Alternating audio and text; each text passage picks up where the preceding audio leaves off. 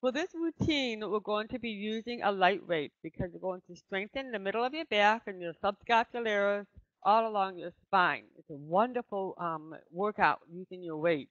You also want to be able to face the wall on your side. And so let's first kind of get our body in good position by just extending your right arm out with your weight and drop your shoulders down. You're going to engage into your thighs, drop your shoulders down, tuck your tummy in and up in that ankle 5 position.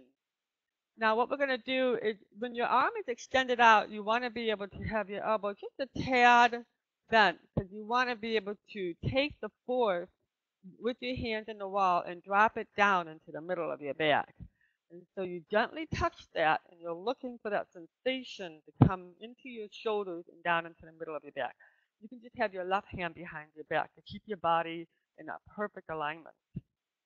And by my having my hand touch the wall like this, I'm allowing myself to contract the muscles into my shoulders, into the middle of my back, keeping my shoulders away from my ears.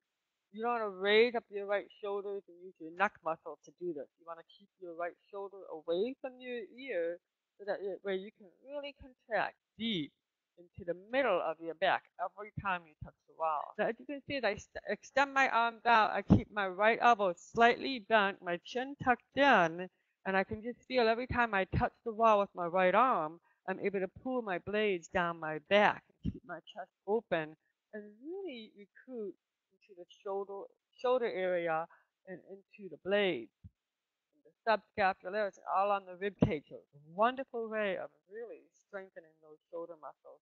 And anybody that has injury, this is a great way to start building it back up again. Is to use your wall to be able to support and put your body in that perfect alignment every time your arm comes out. There's no compensating here. Holding that nice and deep. And as you can see, I keep my body nice and still. So that way I'm really isolating.